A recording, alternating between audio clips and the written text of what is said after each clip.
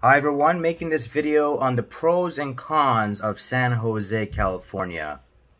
Now I've lived in San Jose, California now for a few months, and I think I've gotten a good vibe of this city in comparison to many other cities that I lived in.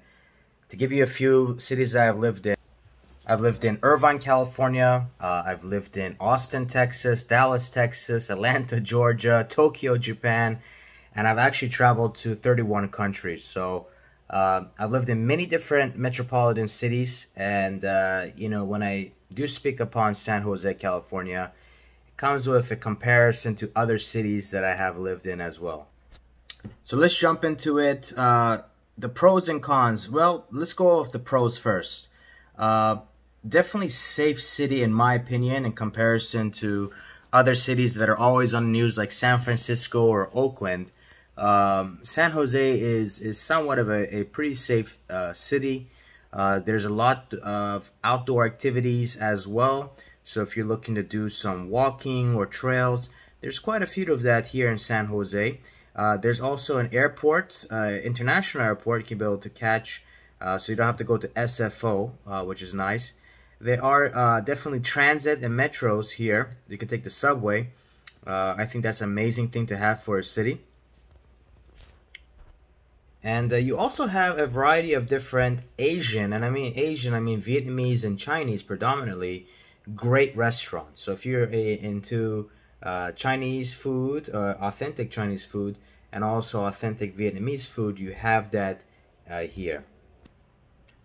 Another one is, in my opinion, I think San Jose is somewhat pretty clean. I don't see much trash on the ground.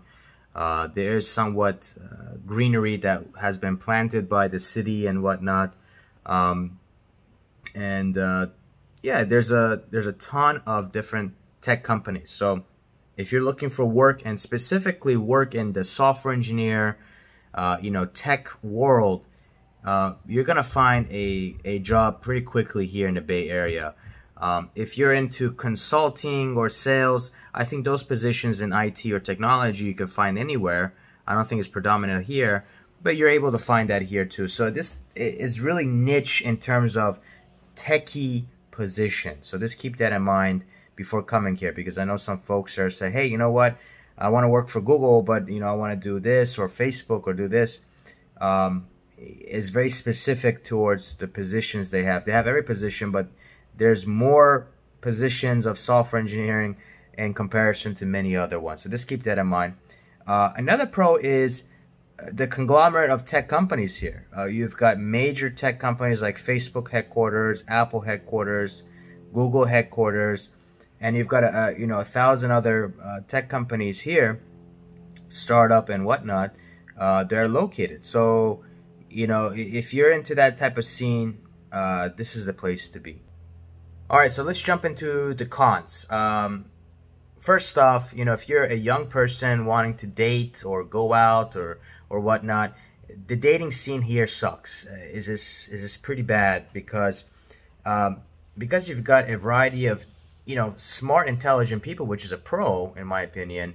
There's a huge ego that's brought in with that, because they think they work for Google or Facebook, and they're making, they make pretty good money, over sometimes 150, 200,000 a year. It kind of goes towards people's head, and they think that they're really good. So there's a lot of flakes. There's a lot of women and for men, both sides, that do this. So I've heard from women that men, flake out. They're not really serious. For women, they're not really serious, or the expectation is very high. I've been on dates where the girls have asked me to drive to a specific restaurant and meeting them, and I don't do restaurants on the first date, especially if I haven't met the person. And interesting enough, is right across the street from where they live, so they expect me to drive 25 or 30 minutes in providing them dinner. And this is not a one-off instance. This has been happening quite a bit, I've noticed. So I had to kind of tone it down. But it's the dating scene here is pretty bad. If you want to be able to go out at night, like I said, there's a lot of good restaurants here, Chinese and Vietnamese specifically. because the population and dominance of demographics is Chinese, and there's a large, very large predominant population of Vietnamese. There's also a lot of Indian from Indians here. So if you're looking for food in those type of demographics, or those type of cultures, and to be around that that influence, I think San Jose is great for you. But back to what I was saying about the bars. The bar scene is very limited. If you go to downtown San Jose, next to San Jose University, there's one street where you could count with one hand the clubs and bars, and if you go off the beaten path, there's a couple other bars here and there, but they're pretty local bars that the locals kind of go at, and they're not as poppin', as they say. So there's not much in terms of the nightlife scene. And I'm recording this video as of December 2021. So we're basically at the end of, I guess, it's been almost 2 years since pandemic happened. So, but the bars and clubs are all open and everything, so that really doesn't play into factor, in my opinion. All right, so we talked about the dating scene, we talked about the outdoor bar scene. What about the housing scene? And the housing is absolutely astronomical in terms of the prices they charge here, and you're not getting much for it.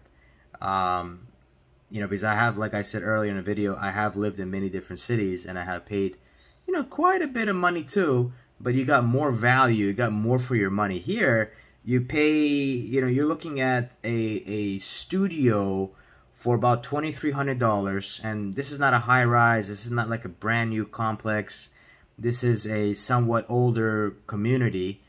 And if you go into the newer communities, you're looking at about $2,500. And that's in San Jose. If you go to Mountain View, if you go to Palo Alto, these other areas, you're looking almost close to $3,000. Because a lot of the tech companies are there, and a lot of the people that want to live next to work and conveniency, they know they got money and they can pay for it, and they can charge those kind of rents. So unfortunately for San Jose, the rents are way, way, way too much, in my personal opinion.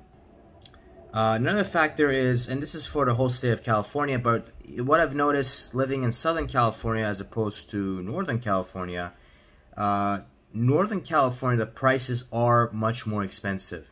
Not only in terms of gas, but also for food.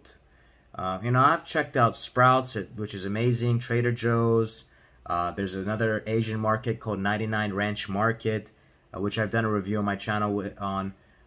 I've been to all these places, and the prices are always more expensive than Southern California. And it depends where you shop in Southern California, but prices predominantly for food, for gas, for even eating out at restaurants, you're paying additional for it.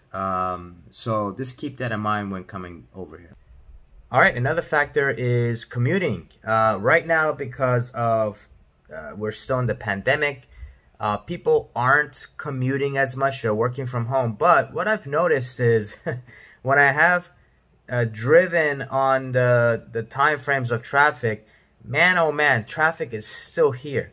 And I can only imagine traffic when it was not the pandemic here. It's just mind-boggling, because you've got a really concentrated source of people living in an area, and all these tech companies in this concentrated source, employing thousands of people. You can only imagine the amount of people driving and the traffic flow going through. So it's mind-blowing. I can only imagine when everybody has to return back to the office. It's going to be terrible. All right, another factor is the culture. And the culture, in my opinion, coming from Austin, Texas, and Dallas, and living in Florida, and Atlanta, Georgia, I mean, I've been to many, even Irvine, California. The culture here is pretty closed up. People have their own cliques, quotations. They have their own little groups. They're not as open to communication as opposed to, let's say, if you say, hey, how you doing? Or, I mean, they'll kind of wonder, why are you reaching out to them? I mean, not everyone's like that, but predominantly the culture here is kind of like to themselves. So, and I've talked to other people that do live here, that have lived here for quite some time, that have actually lived in other cities, and they have actually said the same thing to me. So I kind of felt that way, and I wanted to reassure or make sure that I'm not the only one, but many other people are feeling the same way. So the culture is like that. But anyways, guys, that's the full review of San Jose, California. This is an honest review. No fluffing it up, no BSing. I want to make sure that people are aware of the city before moving down over here, and kind of having that thought process beforehand, because I think that is really important, because it's not only all about work, and sometimes people living here as well, they think that work is life, which is, in my opinion, not. I think you should have a life outside of work. So anyways, hope this is helpful. If it was, press the like button for the YouTube algorithm. It's going to help out the channel to create more content. And if you guys wanted me to review another city in the US, please post it down in the comment section. And if you do live in San Jose and you are from another city and you experience some of these pros and cons, feel free to post it below too. I'd like to hear your thoughts. And as always, subscribe for more videos. Thanks.